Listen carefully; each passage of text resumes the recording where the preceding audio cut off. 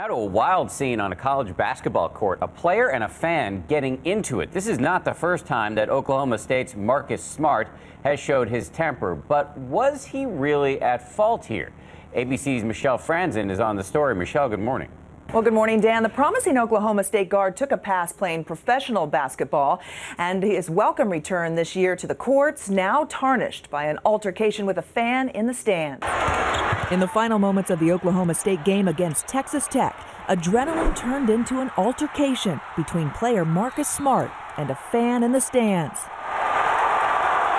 An out-of-bounds move that marred the game and could land the Oklahoma State star player in the hot seat. That's disgusting behavior. Smart was trying to block a shot with just seconds on the clock when he landed in the crowd. Officials say it appears words were exchanged before Smart is seen shoving the fan.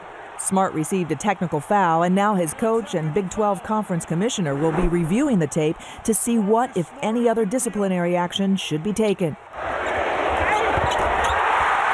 Smart, considered one of last year's top drafts for the NBA, decided to stay on the college courts for his sophomore year.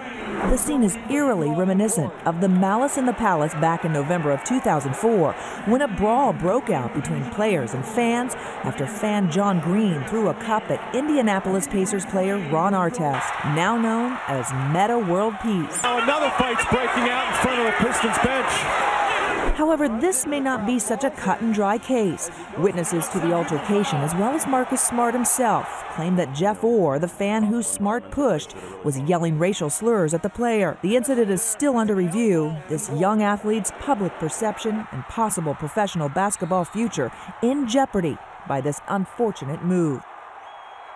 So what's next? Well, the Big 12 Conference says it hasn't had an incident like this before involving a player and a fan. The commissioner is set to review the incident along with the conference's rules for sportsmanship.